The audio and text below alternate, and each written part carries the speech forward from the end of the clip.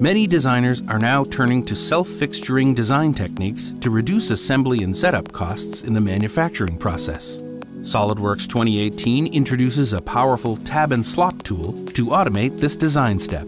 Tab and slot can be created on parts in an assembly, a single part, or a multi-body part. You start by choosing an edge to define the tab and a face to define where the slot will terminate. Offsets from the ends, number of instances or spacing, and the length of each tab can be easily specified. Tab corner treatments, such as fillets and chamfers, can be applied, and their size can be specified. The slot clearance around the tab can be defined as well, and SOLIDWORKS creates features in both components to meet these specifications. Editing existing tabs is simple as well. For instance, additional tabs can be added on the side by adding a new group to the definition. The new tab and slot feature not only reduces design time by automating the creation of these features, but reduces manufacturing costs by minimizing the need to build expensive fixtures that can delay manufacturing.